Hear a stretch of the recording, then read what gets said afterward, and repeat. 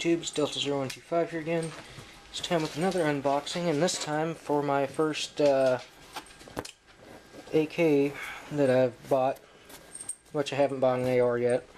From all my videos you'd probably be able to tell that, but first AK purchase. This is a WASR-10 63 by Century International Arms. I've already checked for a cant on the front sight.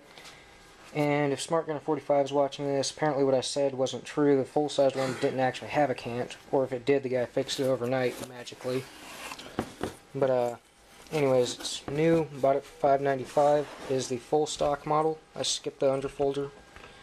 So Ruski74, if you're watching this, this is the full stock model, and it's not tactical in any way, just standard AK style. Still has a tag on it from the price. Came with one magazine. Everything's coated in the crappy oil that Century uses. Well, not everything. The receiver's not. Bolt is. The left side of the receiver has a little bit on it. The wood isn't all that dinged up for being surplus wood. The only things I noticed was, I believe, a few top dings. And that might be from people just handling it in the store. But, doesn't appear to be shot. I mean, the barrel looks pretty new. And it is chrome lined. And, something I did notice about this particular one is it has a sort of bolt hold open feature on it. And I'll just pick this up out of the box. But yeah, if you just pull it back to there, holds bolt open. Pull back again to have it full forward. Or you could just pull it back all the way. So, again, holds open about right there. There's no trick to it, you just pull it back and let it slide forward. This one came with a little cover for the charging handle. Selector switch, pretty positive. And the scratches are actually from me doing that, by the way. The mag catch is a little bit temperamental, but if I file it down up here, it should catch all mags. And I'll show you what I mean real quick. It's the mag that came with it. Well, it went in easy that time, but sometimes it won't go in as easy.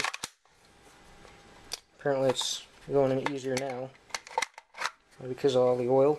But so, I'm probably going to wipe down the oil tonight, put some Hops 9 oil in there, instead of the standardized Cosmoline crap that came with it.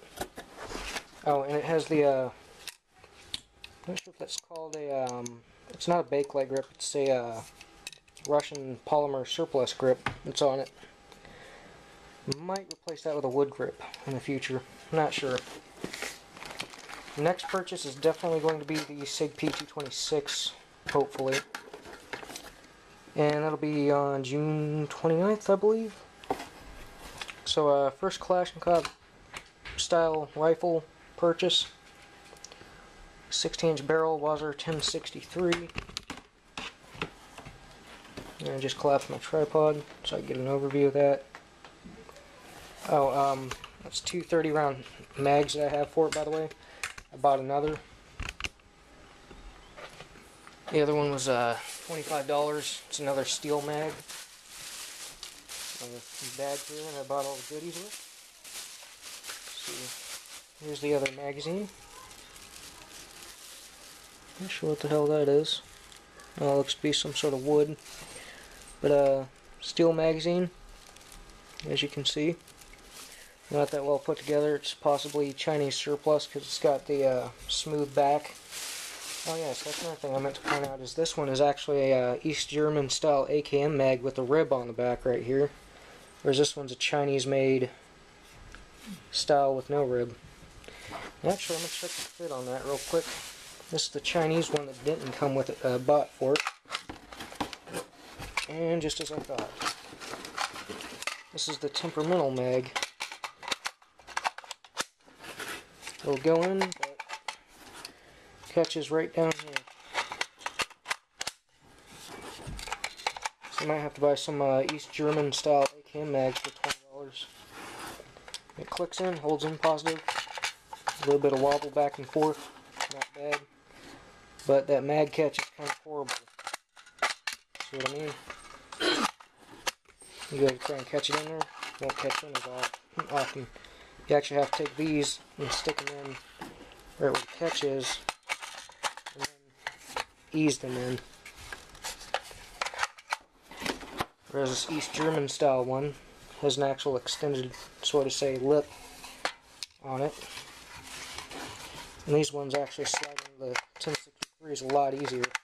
They're smoother on the sides.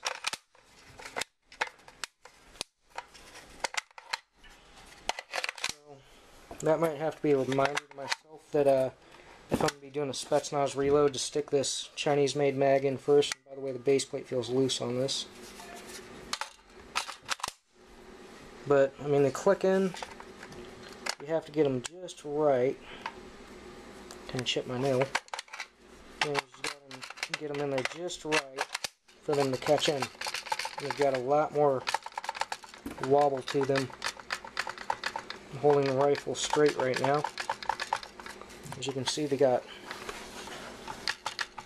a bit of play to them for these Chinese mags with the without the rib on the back. Whereas these East German style AKM mags, which you can find on cheaperthandirt.com, this is actually the mag that came with it. These ones are actually a little bit more positive, clicking in there. Got less wobble. Might try a Tapco polymer mag in the future, but who knows, we'll see. I got a mag coupler, but I don't have a reason to use it, so yeah.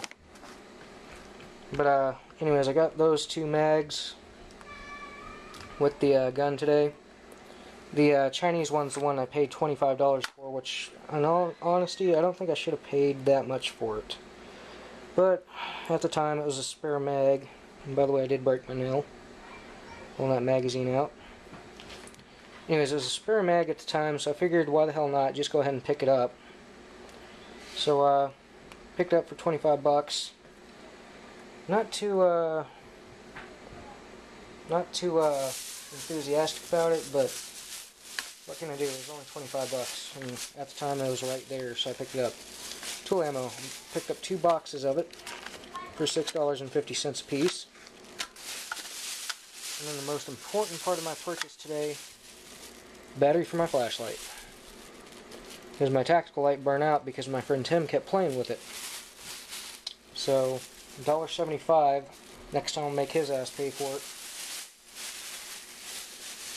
Anyways, so that's my review of my WASR-10 Hope you guys enjoyed it.